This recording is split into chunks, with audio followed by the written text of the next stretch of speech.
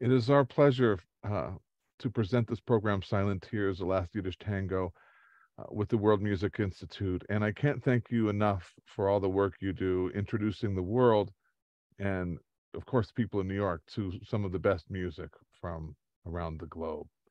Tonight's project is based on two sources. Um, Dr. Paula David's poetry project with women who are Holocaust survivors at a Jewish retirement home here in Canada, and Holocaust survivor and author Molly Applebaum. She's the author of the book Buried Words. As a child, she was buried underground on a farm in Poland. And later in the program, we're going to learn about her incredible story. She's 92 and lives here in North Toronto.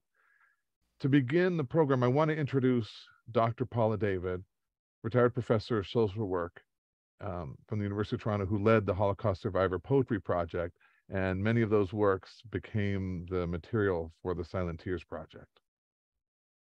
Thanks, Dan. It's really a pleasure and such an honor for me to be here to see what happened and what has evolved from work that I did a couple of decades ago when I was working at a long-term care center in Toronto. And at that time, it was the beginning of the Holocaust survivors' aging trajectory and looking for age-related health services. This was a new group for us to work with, and I started a group for Holocaust survivors at their request, and it was probably the most compelling adventure of my career. And that for a year, we had a group going with about 15 to 20 Holocaust survivors, and nobody would talk to me. As a social worker and a group worker, that makes it a bit difficult. Eventually, I found out they were trying to protect me from the horror of their experience and their stories. And eventually, they did start talking to each other and to me. And we were all in awe of the depth of the challenge of their stories. Eventually, a way to help us all cope, for them to be able to keep speaking, for me to be able to hear what they were saying, I started taping their sessions and writing down various things that they had said by theme, putting it together thematically, and then coming back the next week and say, I have a poem for you to read. And they said, not us, we don't do poetry. And eventually they recognized their thoughts and words, and we titled this A Collective Poem. And that was how we structured for over a year all of our sessions, talking, then collecting their thoughts, and then writing a collective poem, bringing it back to them, letting them change and edit only what they said. And we ended up with a book of incredibly strong telling, and for many of them, the first revealing of their full stories that they'd ever done.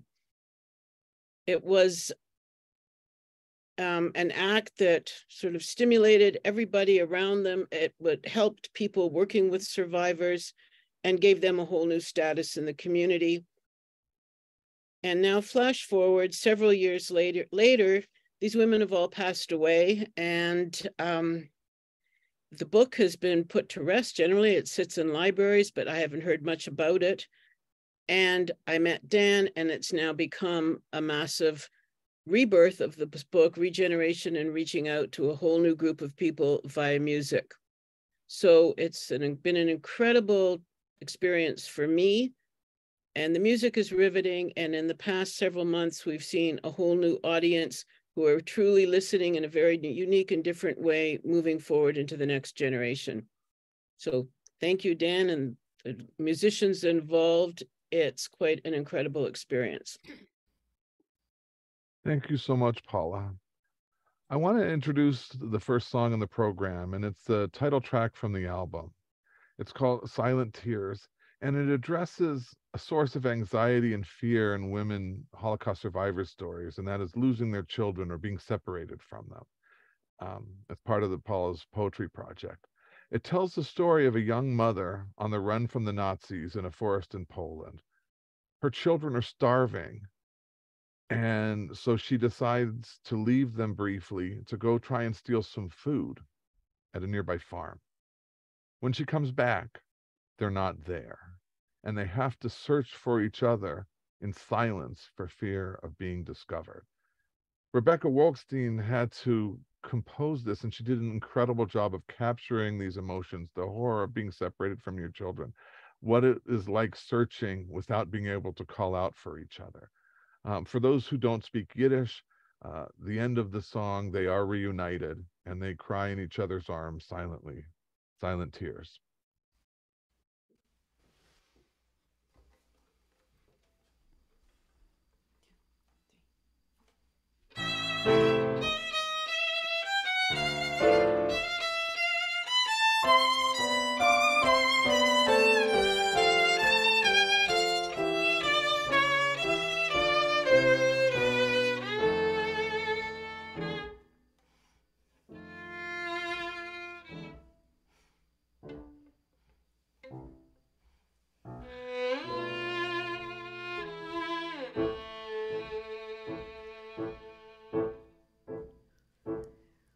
Behalten sich Geseder in Wald 4 Tag allein.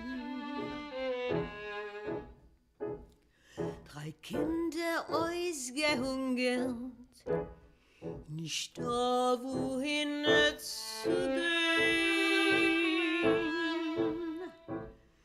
Gemuss sei dort verlassen und gehen noch Spaß in Dorf, gegangen auf Sekundes, zurück und sei nicht da.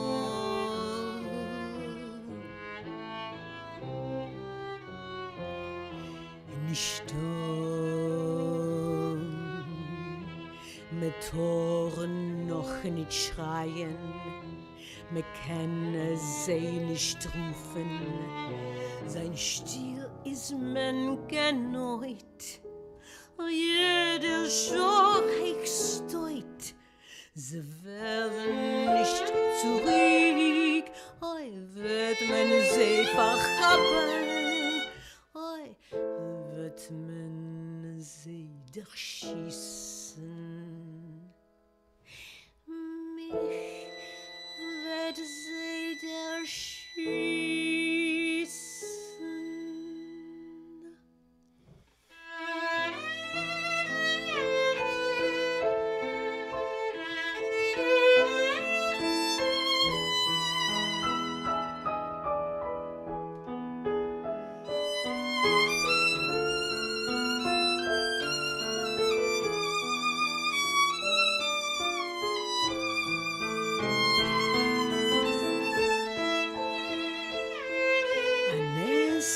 Dann geschehen uns, gesucht sie noch unort, die Töchterlach gefunden, in Wald sie sitzen dort. Ich hab gekuscht die Penny im Lach, Salz, oi Salz auf Salz, Tränen von Stumme, Tränen von Notz, von die Liebe Egelach.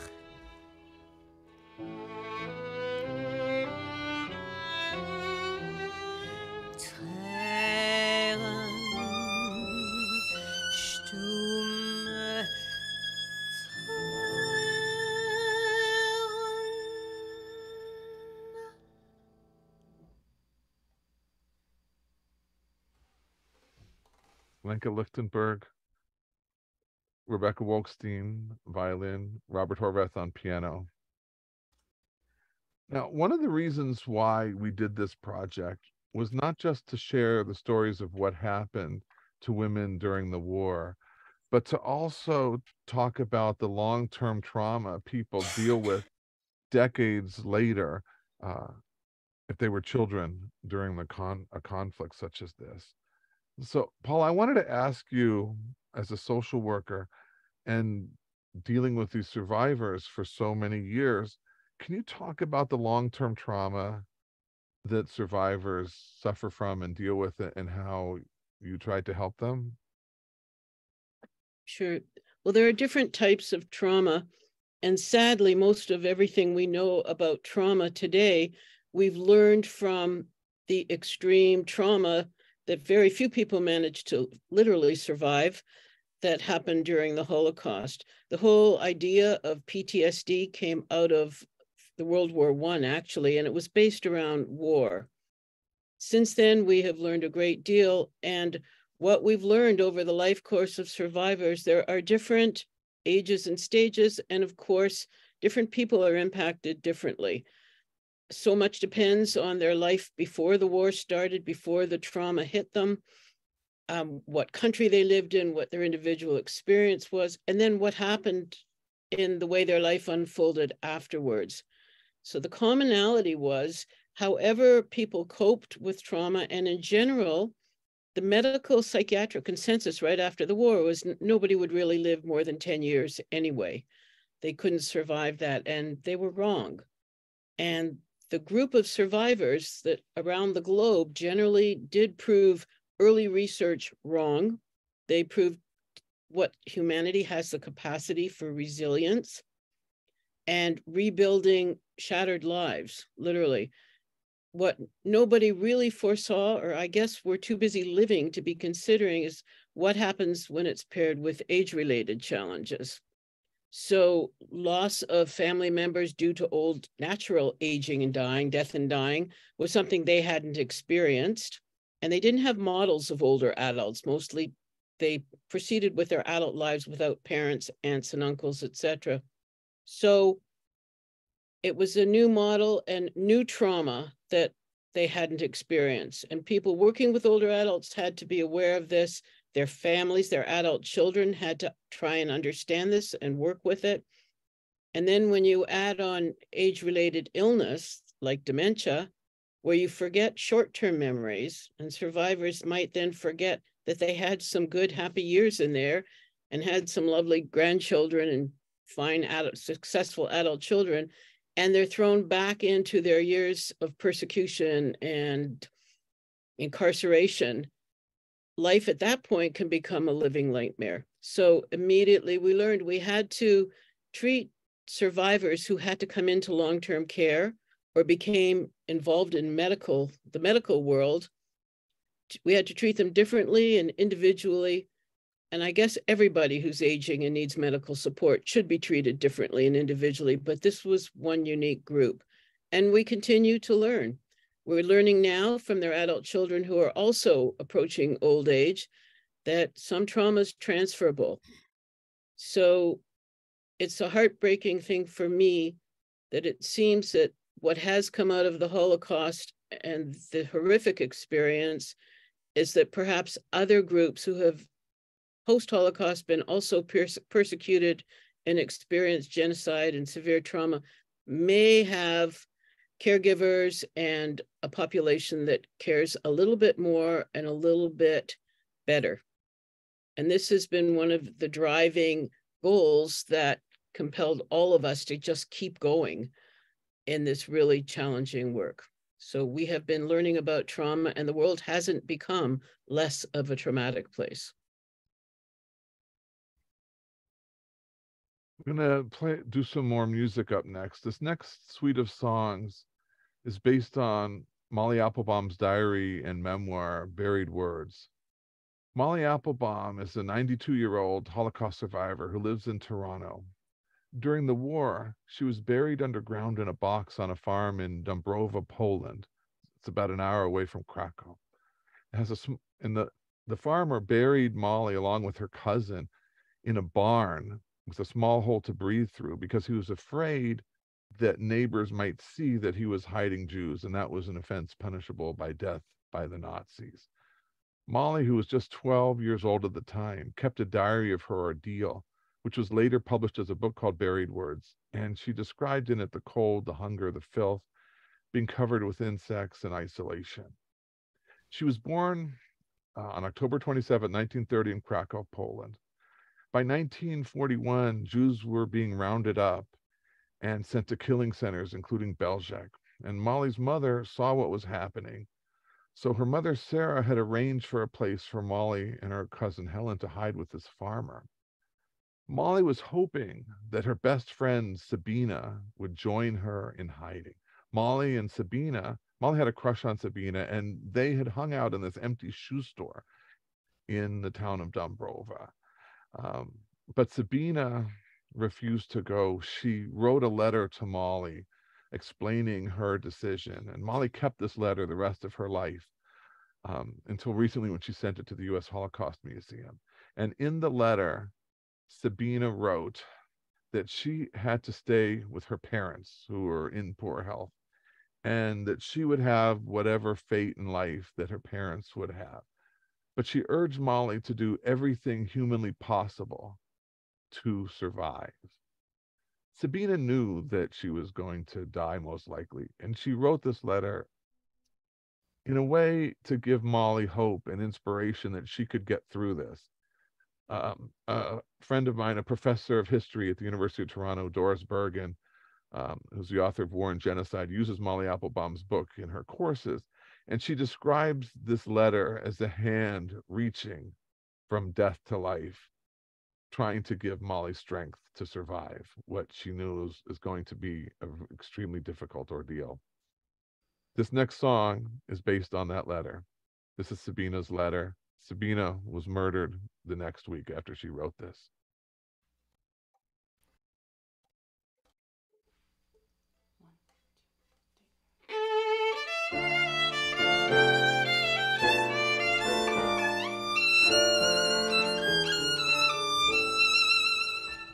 Stell dir vor die Kram gepackt mit Säure und du gehst in Schul mit mir.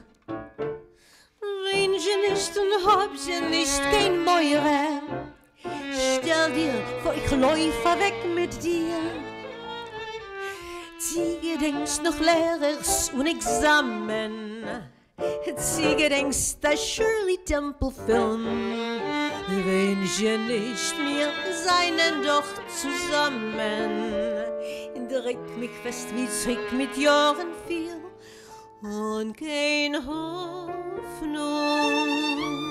Stege die alte Leut, kein Schum Hoffnung. Es ist vorbei schon die Zeit, war die Hoffnung bekommen hat oder Deutsch. Das Leben gehört nicht uns mehr, nur dem Deutsch.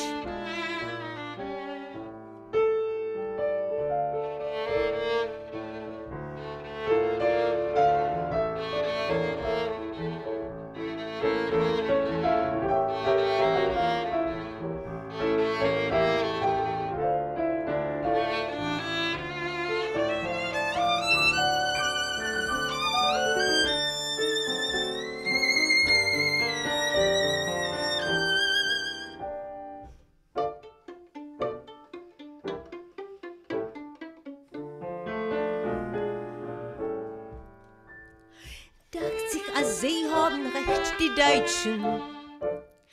Damals überlebt a Jid. Kommen noch im Krieg, wenn auch die Deutschen von Farin kuschen seine Tritt. Kann ich losen, ob mein Mama Tate. Loisen weg ist du für sie, für mir, aber du. In unser Lebensdrama leb und nicht vergess, ich bin mit dir und kein Hoffnung.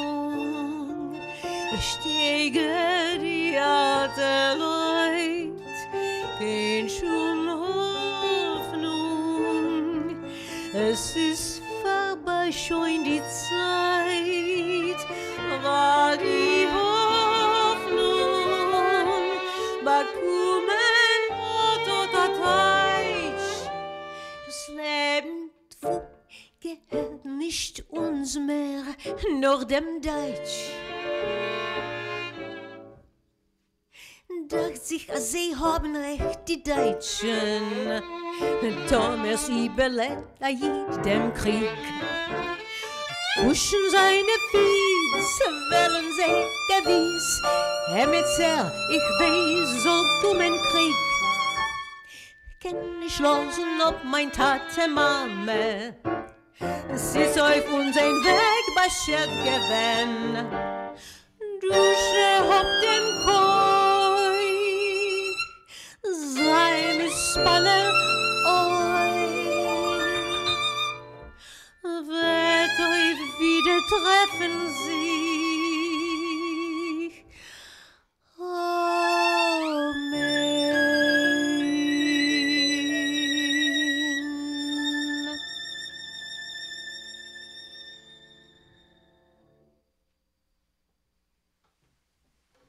Sabina's letter, and that last line of the song and the last line of the letter, Sabina's hoping that she'll get to see Molly again in this lifetime.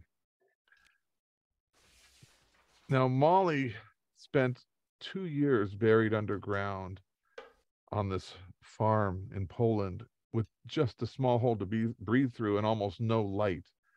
At those rare times in the day when enough light would come through that hole, she was able to write in her diary.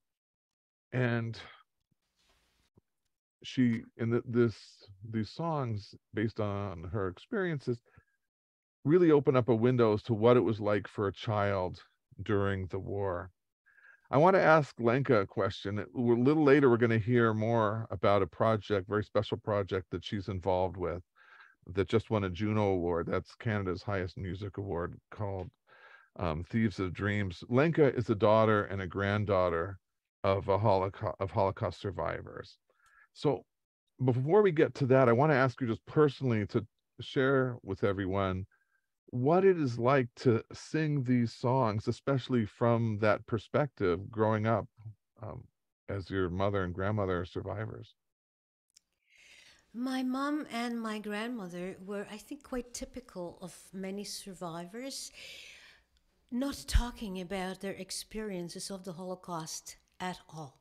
Never. I don't think I've ever heard my grandmother actually say even the word Terezin, which is where they were incarcerated. My mother wrote a book about it, Fortress of My Youth, which was when I was in my 30s. And I myself never even knew I was Jewish until I was 10. So being now part of this project and other Holocaust music is extremely both difficult, revealing, and gratifying to me, because I feel I am claiming back some of that heritage and some of that past that was lost because actually my family assimilated 4 generations ago, and I'm going back to where at once they would have been, and actually through the knowledge of Holocaust, just making that part of my life and identity. So it's extremely important to me. So we're going to do another song up next from Molly's diary. And this is a unique perspective of a child during the Holocaust, not knowing what's going to happen tomorrow, let alone the next year, or as this year, the war would drag on and on. Early on, when she was 12, in this diary, she wrote a very moving poem. This became the first song we recorded for this project. And the poem is basically how the world is so large, how there's a place for every living creature, and every human on the planet has a place on the earth. And she contemplates maybe there's life on the moon or other places. But there's no place on earth for these 2 Jewish girls who were buried underground in a box, so cramped that they can't sit up. They see it as a grave. And at the end, she asks, will we ever see the surface of the earth again? When we set this to music, we combined it with a very famous Yiddish song called Wie hin soll ich gehen, that was written about this time, that became popular after the war. And it addressed similar themes, as this was a very common thing that was going through anyone who was Jewish, that there just seemed to be no safe place in the world for Jews via Zolik Gain. Lenka Lichtenberg, Payadora Tango Ensemble, Rebecca Wolkstein, and Robert Horvath.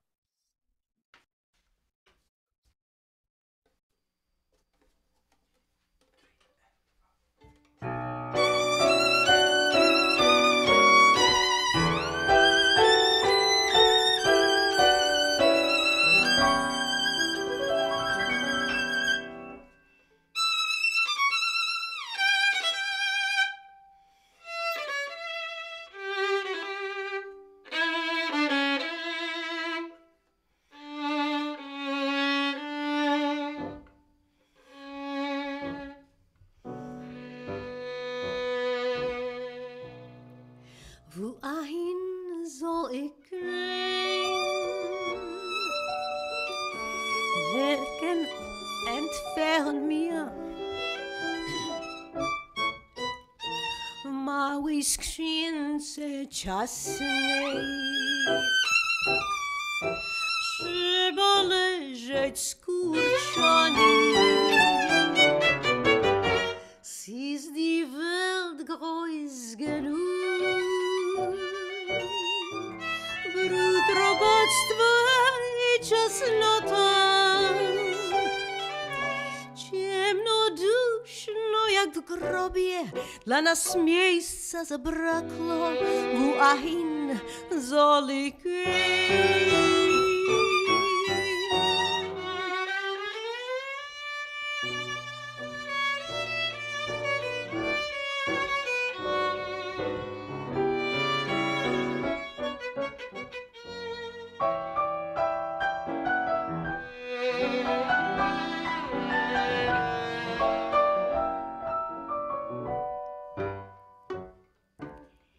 Świat jest tak strasznie wielki, myślą go nie obejmiesz. Prawie że cała ziemia zamieszkane jest przez ludzi. Wszyscy mają swoje miejsce. Tylko dla dwóch biednych istot. Dla nich miejsca zabrakło na powierzchni ziemi. Ci im dadzą na świat wyjść. Ciemno duszno jak w grobie. Dla nas miejsca zabrakło. Wohin soll ich gehen?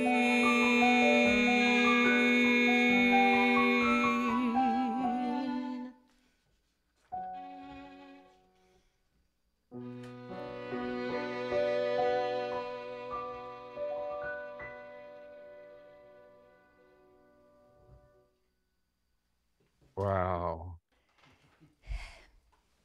Well, buried underground, Molly and her cousin Helen suffered from all those horrible things, from the filth and the loneliness and the fear of being discovered. They also suffered from cold, terrible cold in the winter.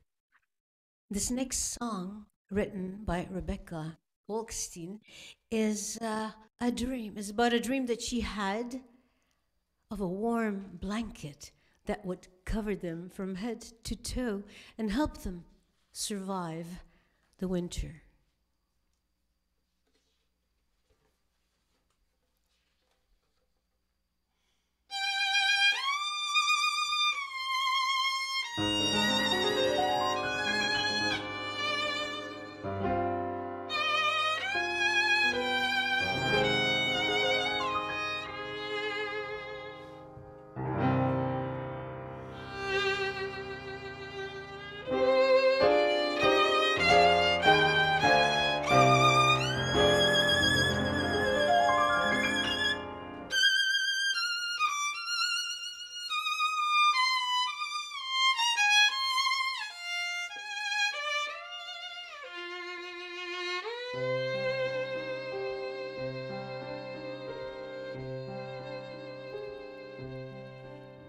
Wenn spreit der bitter Winter gehen dick herum und böse Winden bloßen und wehen um.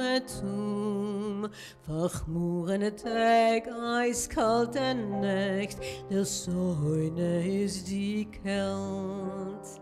Wenn zittern dick mein Guf in der verfreiener Welt.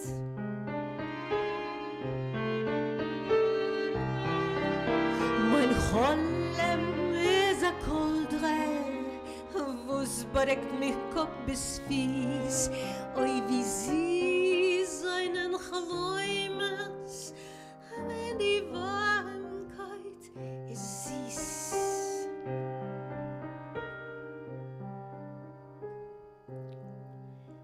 Wenn zugedeckt die Griebe und fort es knockt die Kälte, mir hungert's noch a Koldre in a verfreiener Welt. Kein Pelz, kein Mantel helfen nicht, heut soll sein 10x10. Den's helft diese bläuse Koldre dem Winter zu überstehen.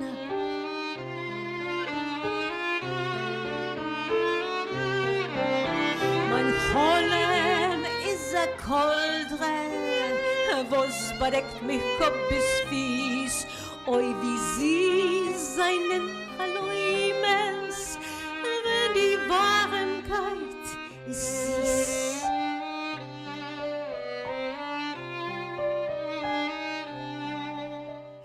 Siehst die Spekulatie, es ist mich gleich mehr warm. Sich warmen ist a Pratze, was hilft nicht min Hastam. Kein Pelz, kein Mantel helfen nicht, es hilft kein Streu, kein Hay. Heulen deine guten Menschen, sag, wo seinen See.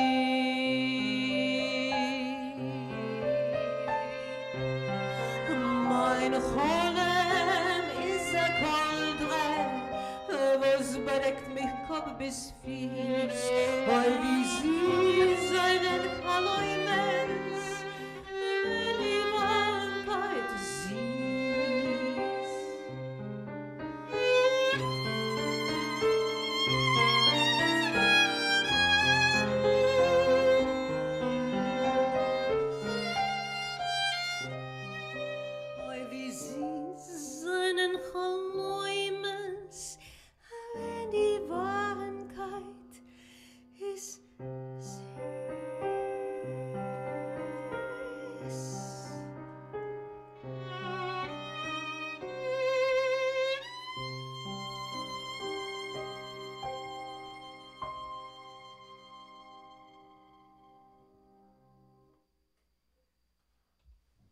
Bitter Winter, composed by Rebecca Wolkstein.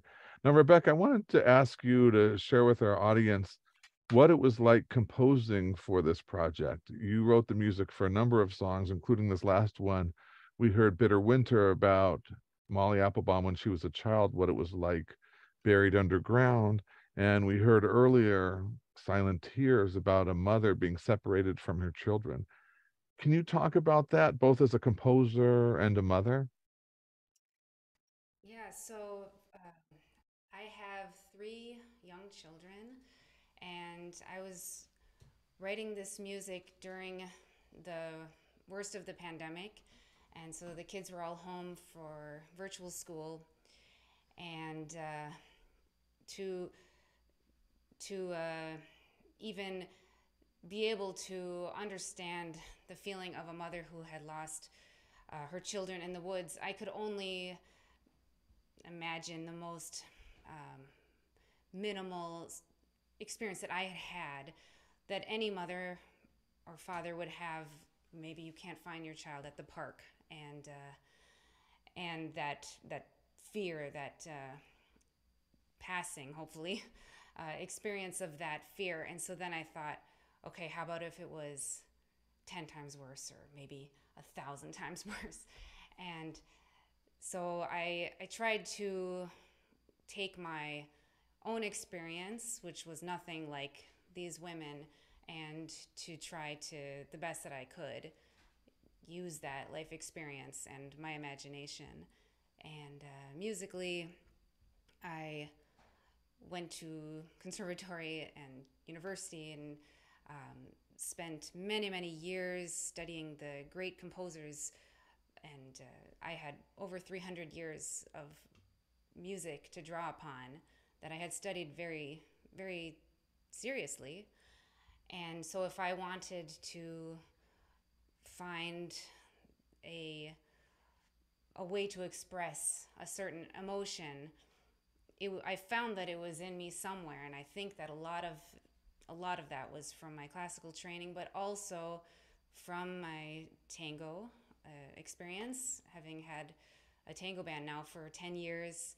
And actually just in one piece, in one tango, you often will travel the gamut of emotions, which is one of the things that drew me to the music. I love romantic violin playing, and it offered that. And then on top of that, the elegance and all of the things that I took from Jewish music, tango, classical music, and other styles of music I played. I tried to create a new language with this music to try to bring to life these women's experiences. Now, up next, we're going to hear music from another composer, Lenka Lichtenberg. Recently won, just a few weeks ago, the Juno Award, which is the highest, as I mentioned, the highest music award here in Canada, for another album dealing with women's experiences during the Holocaust. It's called Thieves of Dreams, and that was about her grandmother, who had written poetry while incarcerated in Theresienstadt. So Lenka, can you talk a little about this whole project and the next song we're going to hear? As I mentioned just before, my grandmother has never said a word about even being in a concentration camp. So when I found in my mother's desk after her passing some 6 years ago, when I found 2 booklets that turned out to be filled with poetry that my grandmother wrote while she was incarcerated in Terezin, it was an immense surprise to me, because I didn't know that she wrote poetry, and she just seemed to be really, she seemed to have really moved on after the war to a completely different life, and never dwelling on her experience. So this all was new to me. And I've decided to, rather than put these booklets into a museum, to try to bring them to the world and give them a little bit of a new life by introducing people to this poetry. The poems are in Czech, and they range from love poems, which is very surprising, to dealing with a relationship, and only some of them are very dark, but very few of the 65 most are actually hopeful and romantic even. The song that we're going to hear is called Kam jsme to zašli, which means, what is this place? What is this place? Where have we come to? What happened to the way you used to look at me? Eternally lost we are, eternally redeemed we are. In the darkest of night, remember the sun. Love is the only spring through which life is born. Never have any regrets, never. And just remember that the sun is there for you tomorrow.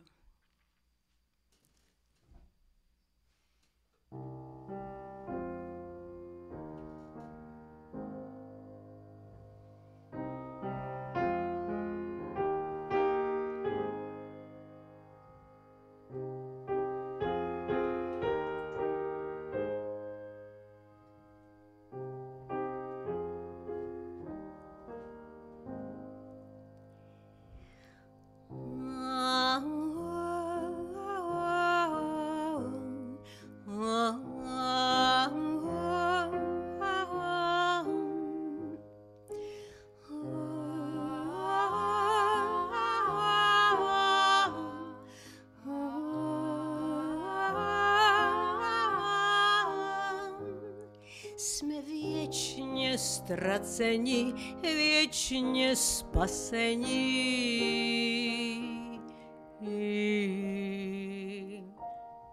Za nocí nejtmavších na slunce pamatuj, pamatuj.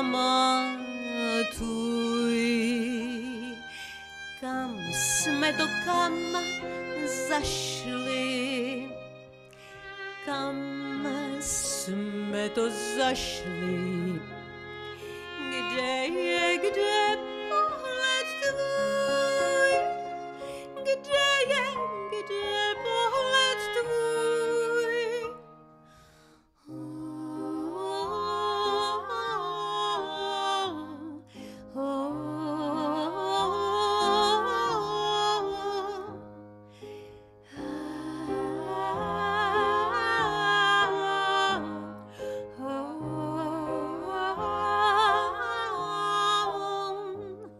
Jsme věčně ztraceni, věčně spaseni.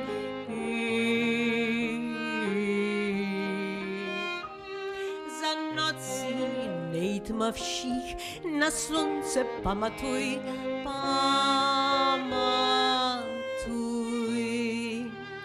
Jen v lásce život náš pramení. Ty miluj ho nikdy,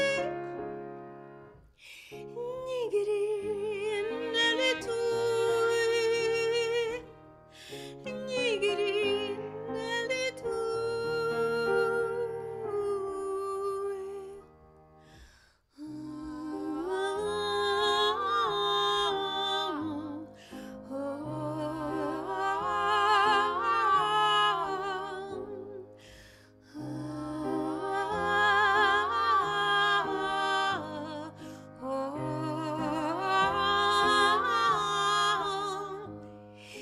Věčně ztraceni, věčně spaseni. Za nocí nejtmavších na slunce pamatuj. Za nocí nejtmavších na slunce pamatuj, pamatuj.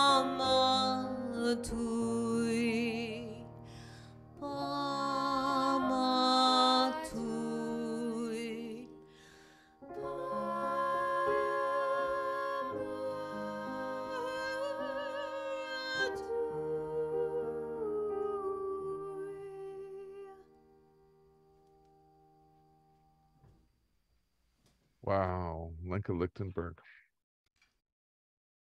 As we approach the end of the program, we're going to play one more tango.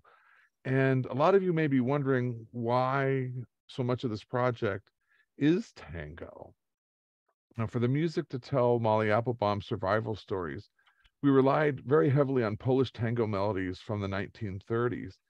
And tango was extremely popular all over the world in the 1920s and 30s. It had left Argentina, and different parts of the world had adapted it in their own way.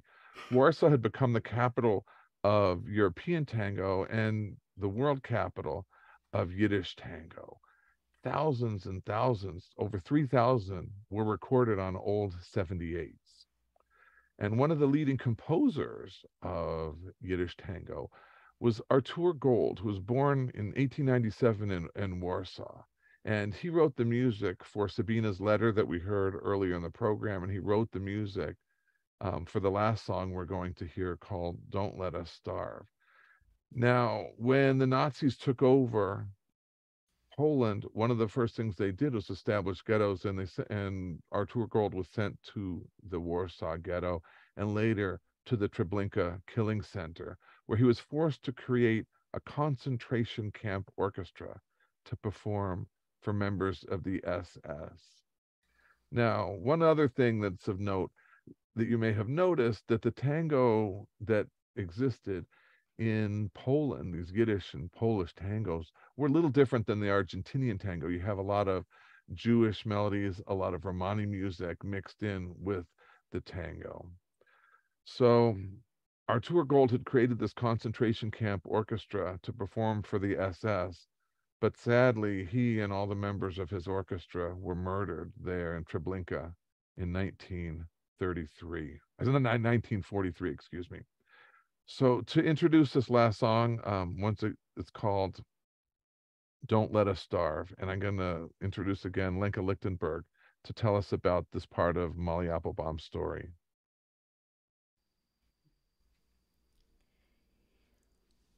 We're going to be playing a song, Prayer for Rescue, in fact. You're right. I apologize. We're doing... Okay. Sorry, I was looking at the wrong list. It is still by Artur Gold, and it is a tango, just a different one.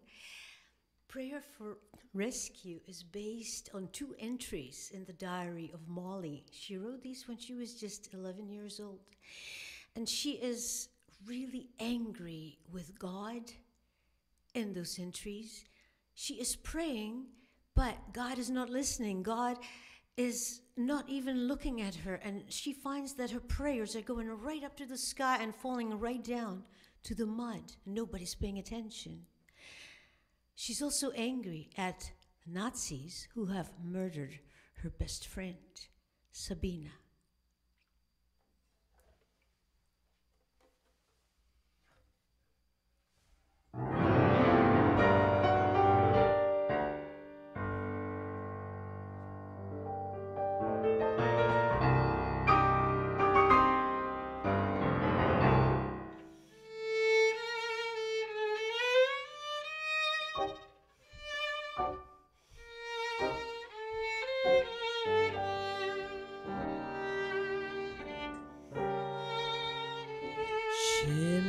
Над нами хмурі, збродня і гвалт, і мрок. Ти tylko patrzysz z góry, albo odwracasz wzrok. Ja się tak rzadko żalą, choć mam do ciebie żal. Czyżby nie słyszał wcale próśb, które szle mi w dal. Proszę ja z nadzieją kruchą, że boskie ucho moje trafi głos.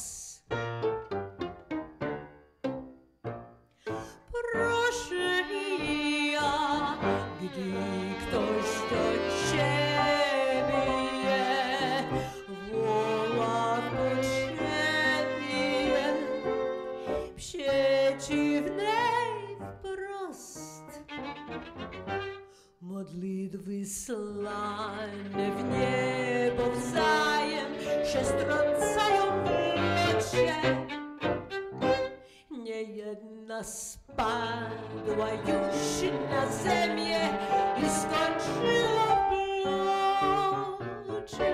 A jednak proszę ja z nadzieją marną, godzinie czarną, czekając dnia.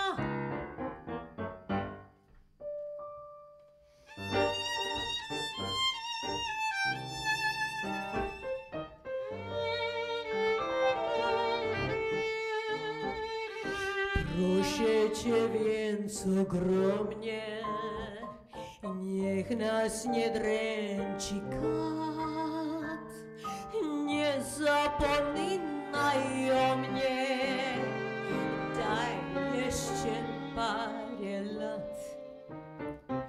Wybacz nam nasze grzechy, odmień ten sądny czas, zostaw choć lat pociechy, złącz nas i ocal nas. Proszę ja z nadzieją kruchą, że boskie ucho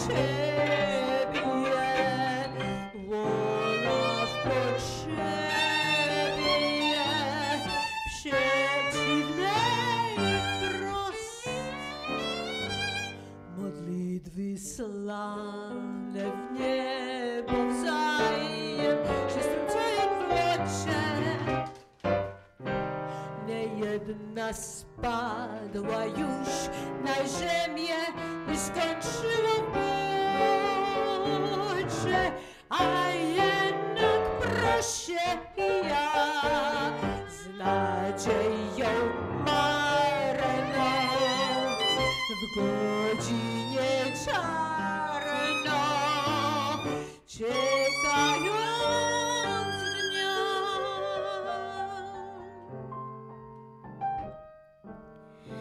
Please, God, give me some more time. I need to revenge Sabina's death.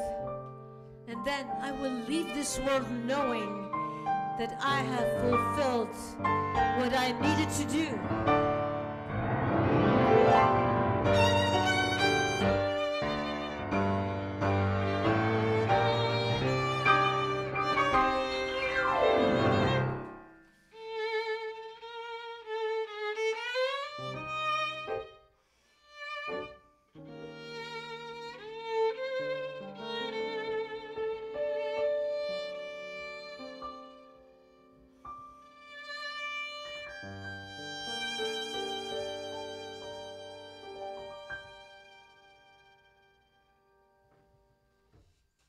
A prayer for rescue. Now, Molly Applebaum and her cousin Helen were indeed rescued as the Nazis liberated the town of Dąbrowa in early 1945. Molly's cousin, Helen, ended up immigrating to the United States. Molly immigrated to Canada, not knowing a word of English or anyone in the country. Today, she's 92, has 3 children, 6 grandchildren, and 7 great-grandchildren. Her diary and memoir, called Buried Words, was published in 2017 by the Israeli Holocaust Memoir Series, and it won the Wolf Chair Holocaust Studies Student Impact Prize at the University of Toronto, and it is used in Holocaust education courses at top universities all around the world. So I want to thank our sponsors, the World Music Institute, for inviting us. I want to thank the Ontario Arts Council and the Canada Council for the Arts for supporting this project, and most importantly, the incredible musicians who brought this music to life. Robert Horvath here on piano, Rebecca Wolkstein on violin, who composed much of the music for the project, Lenka Lichtenberg, vocalist, and the rest of the team. I encourage you to check out the album and the videos. We have Joseph Phillips on double bass, Drew Jureka on bandoneon and violin, and he produced the recording and arranged all of the amazing music. And there are 3 other vocalists involved in the project: Olga Abigail Maleszczuk, who lives in Israel and grew up in Poland, and Marcia Kaszorek, who is from Lodz, Poland, and of course, Aviva Chernik from here in Toronto, and Lenka Lichtenberg here tonight. And if anyone has any questions for any of the musicians or for Dr. David, we have a Q&A, and you can just type them in. And I want to thank all of you for joining us tonight on this special event for Yom HaShoah, Holocaust Remembrance Day on the Jewish calendar.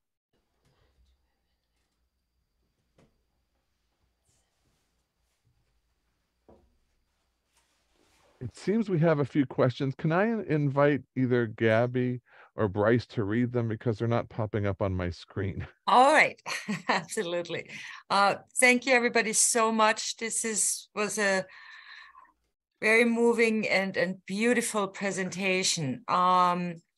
We have one question that was, I think, going to everybody in the group, saying, what did you experience to be the most challenging and the most rewarding aspects of, putting this project together? Okay. I guess the most challenging aspect probably was a piece that we didn't perform today, composing a piece called A Victim from of Mengele. That one was really, really a harrowing story, and to figure out how to tell any of these stories musically, I would say that the composing was the most challenging. performing the music is a beautiful experience, because the music is very emotional, and I think the most rewarding part is to be able to talk to people who say that it had a strong effect on them, or that they felt that it was important work to be done. That's really gratifying, and to feel like we're making sure that people remember these stories.